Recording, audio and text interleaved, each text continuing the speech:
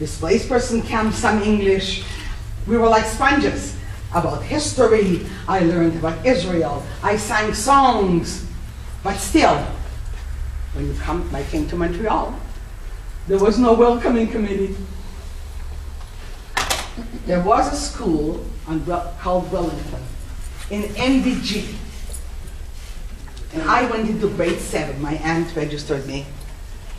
And let me tell you, I'll always remember them. When I read for the very first time an English book, you can't understand the joy. The whole class stood up and applauded. When I go to Montreal to visit, I always say thank you to that school. And I have to tell you again about my mother. There's a very big Jewish General Hospital in Montreal. It takes up 4 blocks.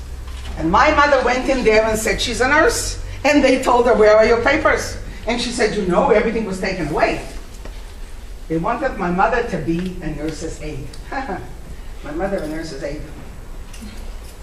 My mother showed them. My mother, at the age of 36 and a half, that was 49, went to school with all the young girls to nursing school from the beginning. Nowadays, if you're 80, and if you are in school, they even give you a party. In 49, nobody gave her a party. But she persevered. And let me tell you, I think being liberated and getting that RN on her uniform is nearly equal. She was. You restored her will to live. And for 25 years, my mother, the Greenie, was a nurse, pediatrics, on the 5th floor from 1952 to 1977.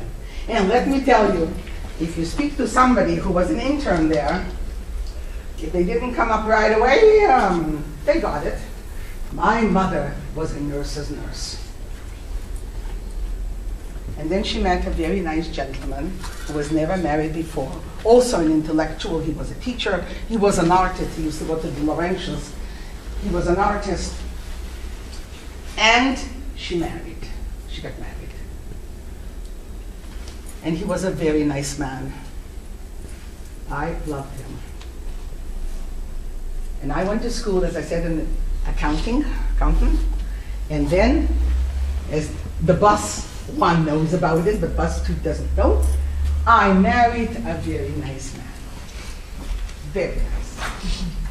And I had 4 children, 3 sons and a daughter. And then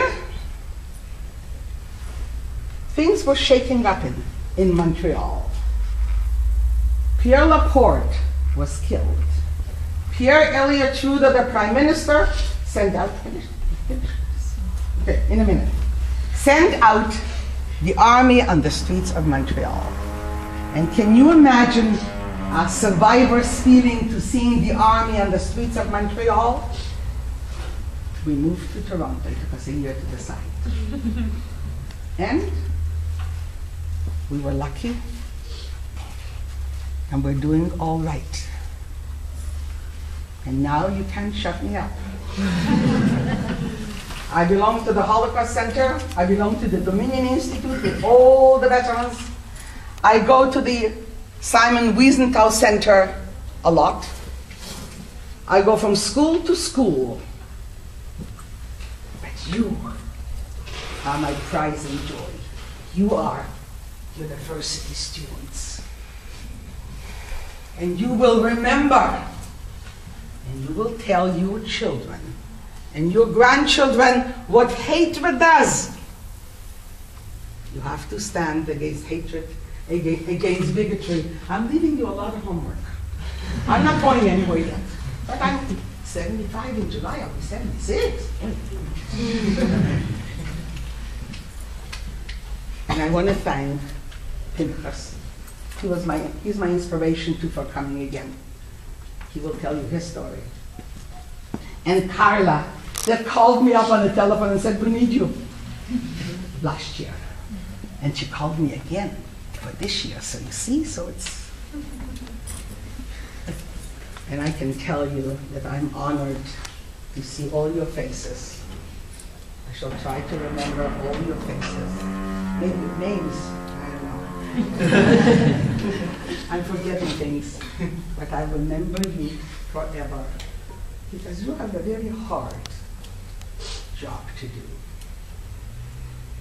You, doesn't matter if you pray in a mosque, in a synagogue, a church, you are our future. You have to make sure what happened to my people, to the Polish people,